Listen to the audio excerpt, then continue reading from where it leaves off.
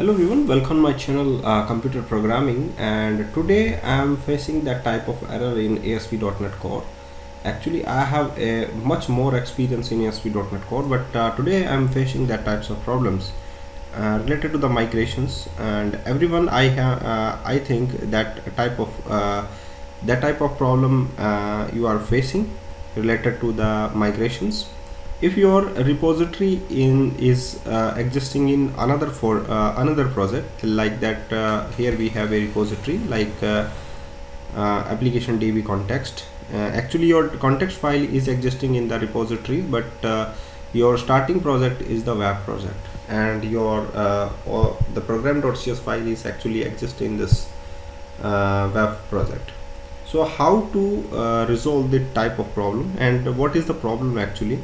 So just go for the package manager console first of all, and here you have a NuGet package manager console, and just type add migration check. Okay, so just when we click on add migration check, then you got that type of problem is related to your problem. And your problem is actually it's not in the red type of object, red type of message that have a background is red, that is enabled to create an object of type application DbContext. I mean to say that your context file for the different patterns supported at design time. See https go.microsoft.com fw link, and this is the link ID 851728. Okay, so how to resolve that type of error? Actually, first of all, check what is the reason behind this error. And the reason behind is an error occurred while accessing the Microsoft.extension.hosting.services continuing without the application service provider. Error: some services are not be able to constructed.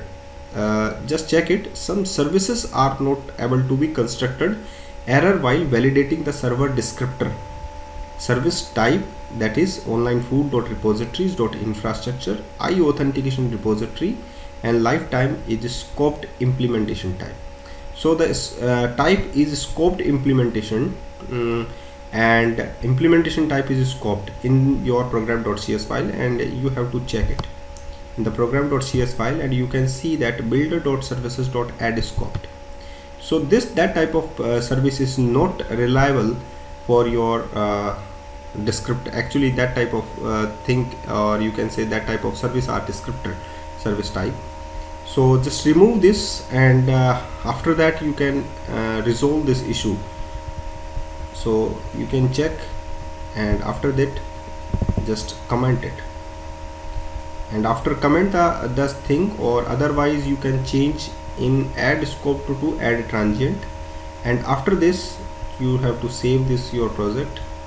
After comment this add scoped features in program.cs file in .NET 6, and you just check migration.